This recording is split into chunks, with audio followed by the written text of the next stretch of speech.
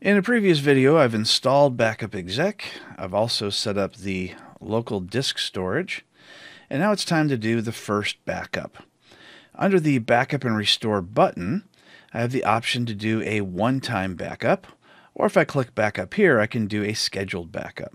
I just want to do a one-time backup using the server that we see here, which is the server on which I installed Backup Exec. I'll click One-Time Backup to Disk, and a wizard comes up. If I click on Edit on the right-hand side, then I get several options, such as the schedule. I can choose to run it now, which I will do that, or I can choose to run it at a future date and time. I could also create it without a schedule, so basically it won't run at all until I choose to right-click and run it. I can also choose to submit a job on hold as well. Now under storage, I only have the one drive. So it's only going to pick the one drive that's in the pool, which is my 300 gigabyte drive. So there's nothing really to choose there, but if you have multiple drives, then you will have that option. Then I want to decide how long I want to keep it, and I'd like to keep it for the default 2 weeks, but you can certainly change that if you'd like. Compression, I can choose software compression if I want. I can also choose software encryption. So that will slow things down, but if I do compress it, then I can get more data onto my drive, and if I encrypt it, it will add additional security. So we'll cover those in upcoming videos. I can also choose a priority, highest all the way down to lowest, and that basically tells the processors on the servers what should be done first. So if I choose highest, then it's going to give this application the highest priority. Under network, I can choose a specific network interface or just choose any available, as well as the protocol. Now, I'm only using IPv4, and I'm using only a single Ethernet card, so it's really not going to have a lot of choice there. And since it's local, it's not using Ethernet or TCP/IP anyway. If I want to choose notification, I can click on Manage Recipients, and I can add a recipient, and I would have to configure this. Now I'm using Office 365, now called Microsoft 365, so I'd have to fill in all this information, which I'm going to cover in another video, but this is the area where you set up notification. Now it's going to verify by default at the end of the job, but sometimes verification makes the job run much longer. So I'm going to choose to not verify the data for this job, and I'll just verify it manually after the job is done. Then we have the GRT, which has to do with granular restore, and that allows us to back up and restore individual files instead of just being able to restore the entire drive. I'm going to leave that as is. Advanced Open File option, then you will see this as well. And it uses snapshot technology. And this allows us to back up open files. So we can choose automatic, system, or hardware. Automatic usually is sufficient. If you installed the advanced disk-based backup option, then you'll see this option.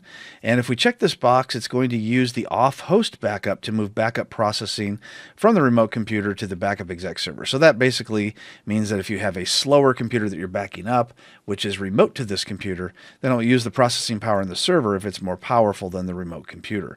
In this case, I'm backing up locally, so I'll leave that the way it is, but I might actually choose that option if I'm going to back up a remote server in the future. We have pre and post commands. I rarely ever see anyone use these, but if you would like to run a command to run a process before or after the job runs, you can do that.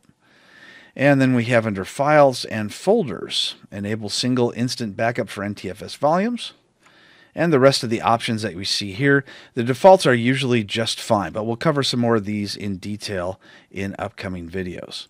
If you're running Microsoft SQL, which we are in this case because we're running Backup Exec, which runs on top of SQL, then it will back up the full database.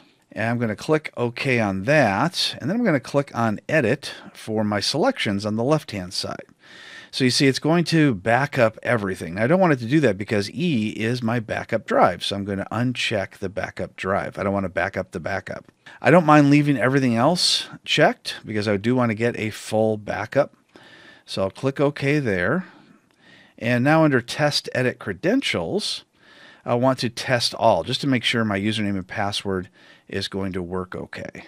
And everything seems to be successful, although my Microsoft SQL says that the test was not applicable, but underneath it, my Backup Exec database says it was successful. So that all looks exactly the way I expect it.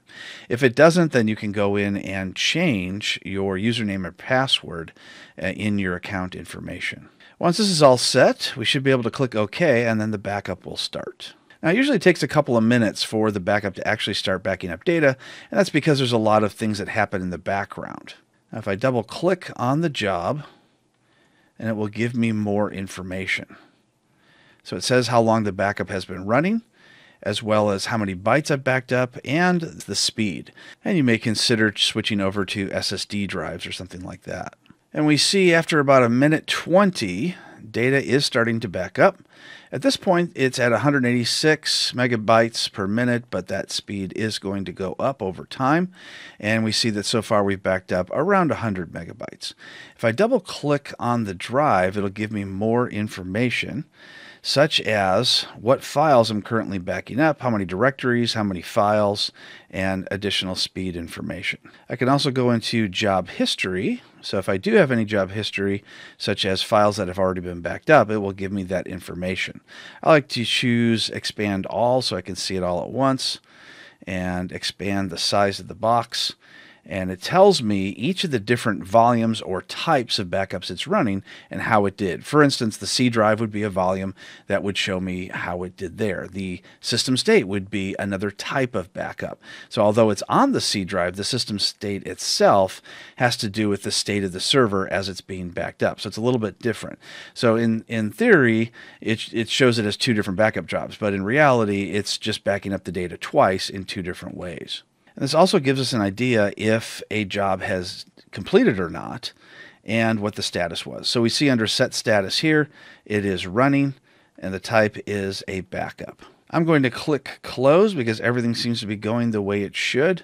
And when it's all done, I will create another video that shows you how to restore data. So this is how you set up a one-time backup using Backup Exec 21.